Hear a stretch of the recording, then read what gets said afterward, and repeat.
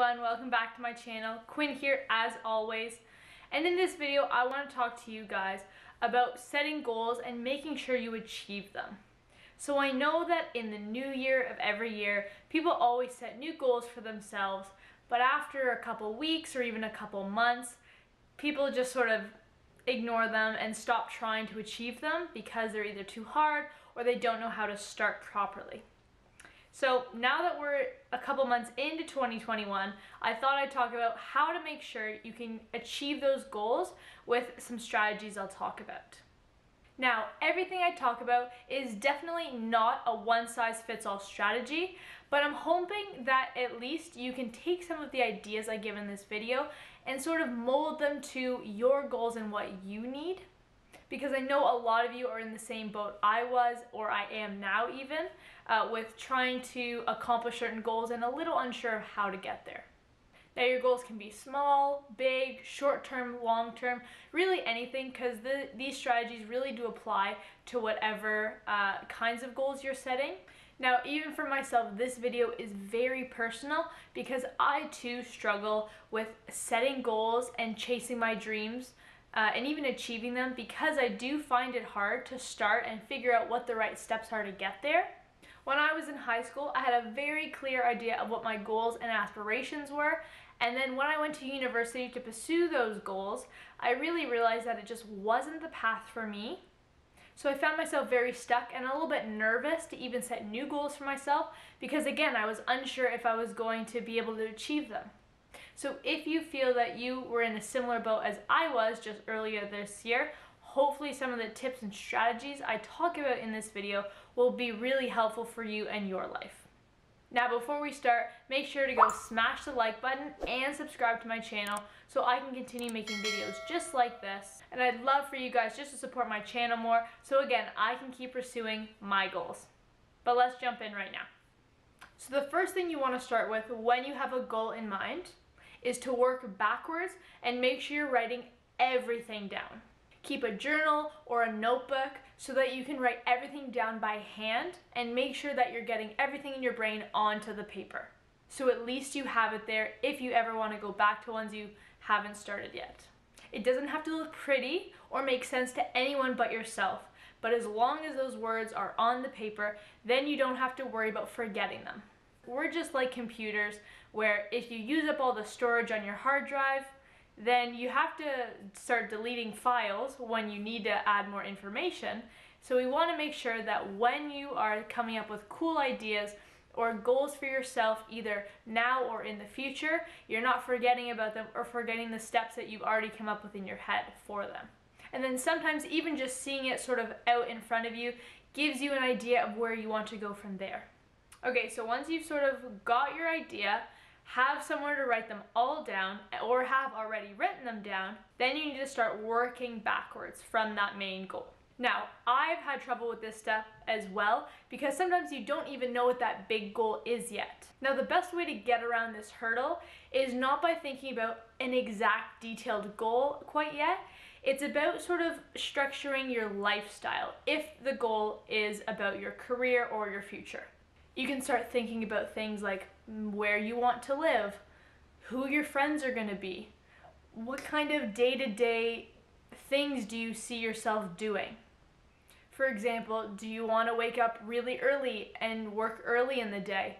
Do you want to get up and have a workout before you go to work? Now, these are all just work examples, but they definitely help you get the ball rolling of where you see yourself in the future and how you see your sort of life playing out. Now, for example, let's say you're the kind of person who wants to live in a big house with a pool somewhere warm.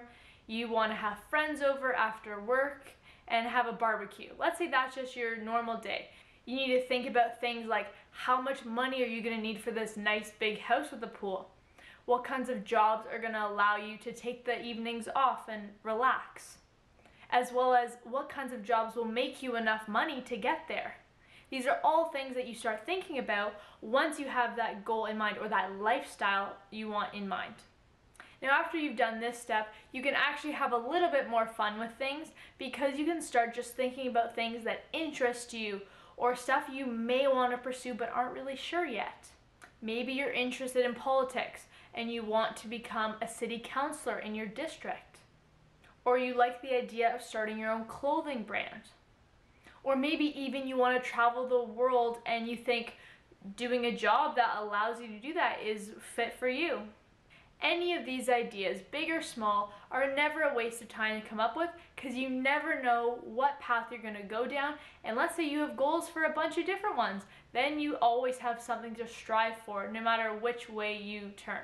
And if it motivates you more to come up with ideas, every single billion-dollar business started just from one person's small idea. Amazon, Apple, Tesla, all of these were just someone's small idea, and they just happened to pursue them, and they were motivated enough to go through with these ideas and actually make a huge successful business out of. Now, I'm not saying you have to be the next, Google, but it just goes to show you that no idea is a bad idea.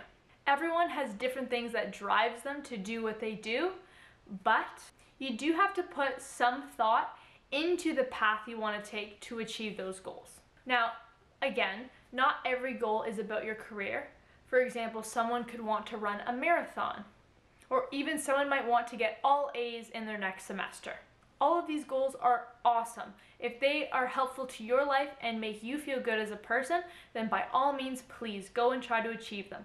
Just make sure that you're writing all of them down so you aren't forgetting anything, and you're starting to make at least the first couple steps along that path just to get you going, so you can track that progress. So this is the spot where most people feel unmotivated, and even this is where you see a lot of people stop trying to achieve their goals. Because at this stage, sure, they've written all their goals down, they have them ready to go, they have their first steps in place. However, they feel that their steps are unmanageable and it's too stressful to continue. But in order to start achieving those goals, you have to start somewhere, and I'm going to give you some tips on the best way to get rolling with it. Like I've mentioned a lot in this video already, you need to start with small steps. It's one thing to say, I want to be a successful lawyer one day, or I want to own my own store, but it's a completely other thing to actually start doing it. So to avoid making it seem super daunting, you want to splice it into really small segments. Now the best way to do this, at least for me, is making a timeline for that big goal, and then making even smaller ones within that timeline. For the purpose of this example, we'll say that your timeline is 10 years. You want to achieve whatever goal it is in 10 years. So then you want to take it down a notch and say, okay, in order to get to this goal in 10 years, what do I need to do within 5 years? Maybe you need to go to university. Maybe you need to get an entry job in your industry. There are so many different options for your timeline and what to do within that timeline. You just want to make sure you keep making it more detailed and more detailed until you've got steps that range anywhere from a couple months to a year. Make them very small and attainable goals so you don't become overwhelmed by them, but significant enough that you're still making progress. Just like I mentioned before, in my pursuit of real estate, I'm sticking to small goals like finishing school, getting a job, selling my first home. All of these make it much more manageable instead of just saying, become a real estate agent. Now, something super, super important about those steps and your goal is making sure it is all very measurable. For example, if your goal is to be healthier, maybe try rewording it to say, okay, I want to be healthier. So in order to do that, my goal is to have, this much protein in every meal, this many servings of vegetable in every meal, and maybe limit yourself to 1 or 2 desserts a week. You can already see just by me saying that, instead of be healthier, it's very easy to see where you go from there in order to reach those goals. It also keeps you honest so that if you don't reach those small steps towards your goal, then you know for next time you have to be better and you have to do more. So that's the kind of thing you should start doing in order to reach those goals and make sure those goals are measurable. Now that we have a good solid plan of how to, 1, figure out what your goals are, 2, make sure you're keeping all of your ideas and writing them down, making sure they're measurable as well, and having small enough steps to make it manageable, you need ways to motivate yourself to do them as well. Now, some motivating strategies work better than others, but it really depends what kind of person you are and what drives you to work hard. But for me personally, I think that the pleasure driver is the best strategy to motivate oneself. Some people say the pain driver is effective, which basically means that you have a consequence for not achieving your steps in the allotted time or your goals. But for me, I don't like to sort of include another stress factor into achieving goals. So I like to stay away from this pain driver. But I do like the pleasure driver, which is the exact opposite, which is you actually reward yourself for achieving your steps and your goals. So let's say for me, I finished my schooling by August, then I've achieved that first step on the road to becoming a real estate agent. So maybe as a reward, I'll go out to a nice dinner or, buy myself a nice treat. Those are the kinds of things that motivate me to work hard because I actually get something positive out of it at the end. So I would definitely stick with the pleasure driver over the pain one, but it's really up to you.